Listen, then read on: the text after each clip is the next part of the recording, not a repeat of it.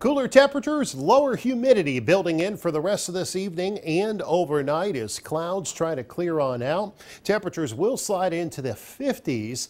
Late this evening as that north wind just continues to pour on in. Watch for some patchy fog to develop. Should be the only weather problem into the start of your Friday morning. And look for good looking weather for your Friday. Lots of sunshine trying to build in after a chilly start. We'll have a few high clouds sneaking on through from time to time. But overall, generally a really good looking day for us with that cool air and low humidity.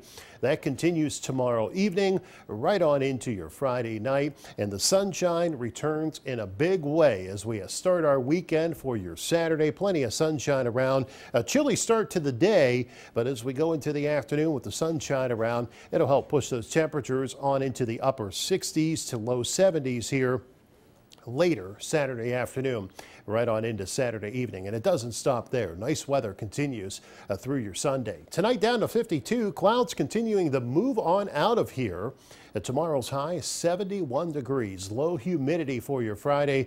And if you have plans this weekend, it looks good all weekend long with those temperatures in the low 70s Saturday. Mostly sunny skies. Staying mostly sunny on Sunday. Temperatures back in the upper 70s, and we stay in the 70s through early next week. Next chance for showers and storms late Monday into Monday night and Tuesday, and a little unsettled through mid next week.